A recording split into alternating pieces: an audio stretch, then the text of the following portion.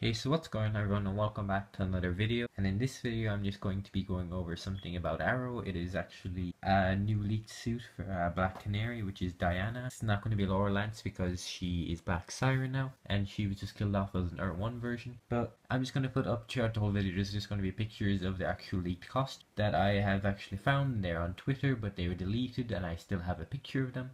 So I'm just going to start it off by saying that before I actually get into it, that in about 4 weeks there's going to be San Diego Comic, and that is when we are going to actually end up getting our first tease of The Flash Season 4, Arrow Season 6, Supergirl, and Legends of Tomorrow, just because it's going to be like mid-July, I'm pretty sure, when it's out, and all the shows start filming around the 4th of July, which is in America 4th of July weekend, which is actually pretty big. But that's just going to happen, and we will actually end up getting some trailers. And Supergirl last year didn't do amazing with it because they showed off all the old footage from last year. The Flash showed off some of season 3. It showed off the first 2 episodes of footage, I think, and same with Arrow and Legend. But Legends was mostly just introducing Nate Haywood, Citizen Steel, if you know by that. And well, I'm just going to start it off by saying that the actual costume that we get to see by Diana is different. It's the only reason why they probably have this costume and it was leaked, just because they haven't started filming yet. It's more likely a screen test, which is what they done for Diggle. I think it was a season or 2 ago, but they just done that for Diggle as well. And if I had to guess, I'm just going to say that personally, I think that not Flash. I think that Cisco actually ended up making the suit,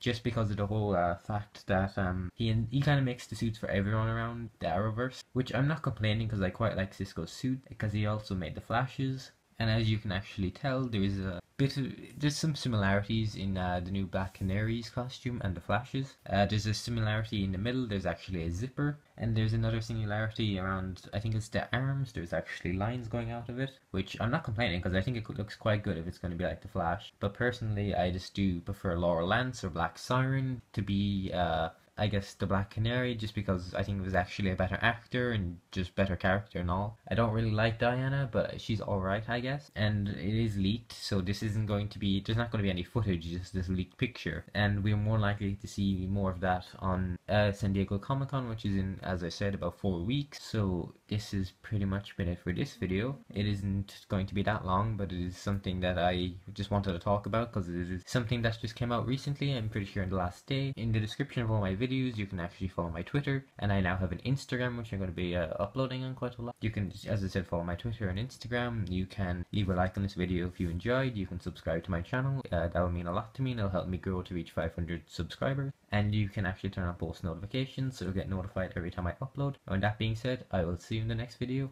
and goodbye.